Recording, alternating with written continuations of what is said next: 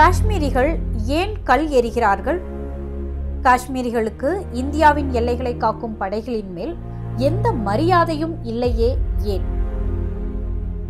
கொல்லப்படும் போராளிகளின் இறுதி ஊர்வலங்களுக்கு லட்சக்கணக்கான காஷ்மீரிகள் கூடுவது எப்படி? இந்த கேள்விகளுக்கு விடை காண்பது கடினமல்ல. சிறுமி அசீஃபா எப்படி சிதைக்கப்பட்டாள் என்பது ஒன்றே போதுமான பதில்தான். இருந்தாலும் காஷ்மீரிகளின் இப்போதைய கல்லெறி போராட்டங்களை முழுமையாக புரிந்து கொள்ள முந்தைய காஷ்மீர் ஆட்சியாளர்களை பற்றி தெரிந்து கொள்வது அவசியம். காஷ்மீர் எப்போதுமே பாரத தேசத்தின் பகுதியாக இந்து மன்னர்களின் ஆட்சியின் கீழ் இருந்தது என்பது சங்கிகள் கூறி வரும் கதை. ஆனால் உண்மை வேறு. ஆங்கிலேயர்கள் இந்தியாவை ஆண்ட 1850களில் காஷ்மீர் பிரிட்டிஷாரிடம் இருந்தது. அப்போது ஜம்மு பகுதியின் மன்னராக இருந்த குலாப் சிங் தோக்ரா என்பவர் 75,000 ரூபாய்க்கு காஷ்மீரை பிரிட்டிஷாரிடம் இருந்து விலைக்கு வாங்குகிறார். அதாவது அன்றைய காஷ்மீர் மக்கள் தொகையை கணக்கிட்டால் தலை ஒன்றுக்கு 7.25 ரூபாய்க்கு வாங்கி போட்டிருக்கிறார் குலாப் சிங் தோக்ரா. அந்த காலகட்டத்தில் காஷ்மீர் நிலப்பகுதியால் தனது கல்லாப்பேட்டிக்கு எந்த பயனும் இல்லை என்பதே ஆங்கிலேய அரசின் கணக்காக இருந்திருக்கிறது. காஷ்மீரில் குலாப் சிங்கின் ஆட்சி 1846 இருந்து 1857 வரை நடந்தது. அதன் பின்னர் ரன்பீர் சிங், பிரதாப் சிங், இறுதியாக ஹரி சிங் ஆகிய 3 டோக்ரா மன்னர்கள் ஜம்மு மற்றும் காஷ்மீர் பகுதிகளை ஆண்டுள்ளனர். கிட்டத்தட்ட ஒரு நூற்றாண்டு காலம் நீடித்த டோக்ராக்களின் ஆட்சியில் விவசாயிகளான இஸ்லாமிய மக்கள் மிக அதிக கொடுமைகளை அனுபவித்தனர். மக்களை துன்புறுத்திய நேரம் போக மிஞ்சிய நேரங்களில் டோக்ராக்கள் வாழ்ந்த வாழ்க்கை நாம் கனவிலும் நினைத்து கூட பார்க்க முடியாதது. சமஸ்தான மன்னர்களின் வாழ்க்கை எந்த அளவுக்கு அருவருப்பானது என்பதற்கு ஜூனாகட் மன்னன் மகபத் கான் ரசூலுக்கு நாய்களின் மீதிருந்த காதலை உதாரணமாக சொல்வார்கள். அவர் 800 நாய்களை வைத்திருந்தார். அவை ஒவ்வொன்றுக்கும் தனித்தனியாக பணியாளர்களை நியமித்து சம்பளம் கொடுத்தார். அந்த நாய்களுக்கு மிகுந்த பொருட்செலவில் திருமணங்கள் நடத்தி வைத்தார். இதையும் மிஞ்சியதாக இருக்கிறது காஷ்மீர் டோக்ராக்களின் வாழ்க்கை. 3வது டோக்ரா மன்னரான பிரதாப் சிங்கின் ஆட்சி காலத்தில் மன்னர் கக்கூசு போன வகையில் ஏராளமாக செலவாகி இருக்கிறது.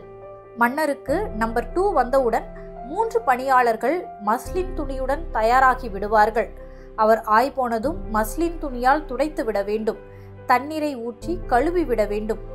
5 வயது குழந்தையே வெட்கப்பட்டு தானே ஆய் கழுவிக்கொள்கிறது. ஆனால் ஒரு மன்னர் இதற்கு தனியாக ஆட்களை நியமித்திருக்கிறார்.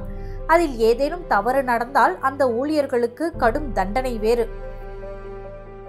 இதில் என்ன கொடுமை என்றால், நயமான பருத்தியால் செய்யப்பட்ட அந்த மஸ்லின் துணியை அந்த காலகட்டத்தில் வெளிநாடுகளில் இருந்துதான் இறக்குமதி செய்ய வேண்டும்.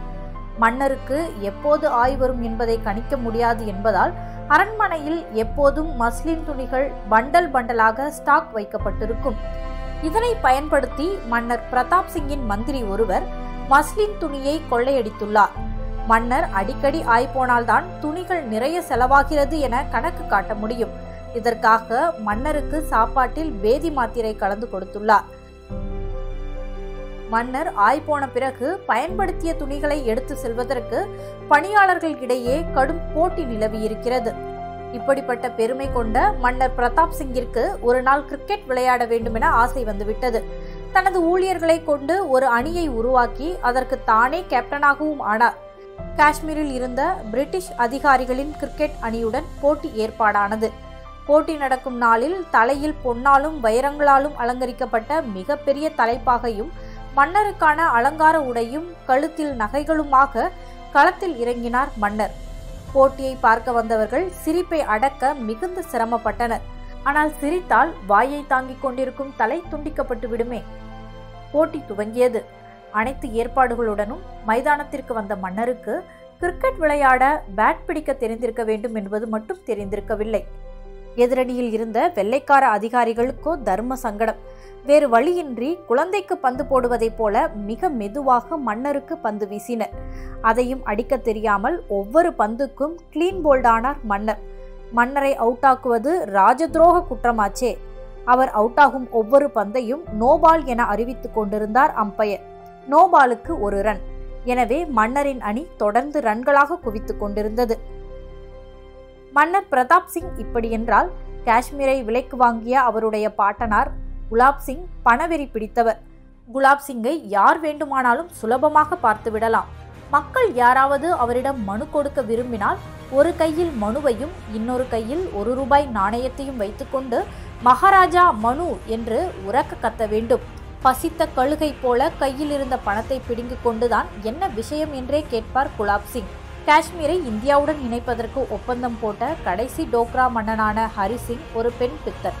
நாடெங்கும் சுதந்திர போராட்டம் வீச்சுடன் நடந்து கொண்டிருந்த காலத்தில் அவர் அடிக்கடி பாரிஸுக்கும் லண்டனுக்கும் சென்று கொண்டிருந்ததாக வரலாற்று குறிப்புகள் சொல்கின்றன.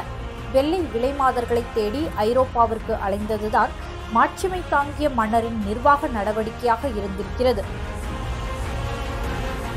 இப்படி வரலாறு நெடுக ஆட்சியாளர்களால் ஏமாற்றப்பட்ட வஞ்சிக்கப்பட்ட காஷ்மீர் மக்களைத்தான் இப்போது இந்திய அரசு தனது அநீதியான அடக்குமுறை நடவடிக்கைகளால் வஞ்சித்துக் கொண்டிருக்கிறது. காஷ்மீரிகள் எரியும் ஒவ்வொரு கல்லிலும் 200 ஆண்டுகால கோபம் உறைந்திருக்கிறது.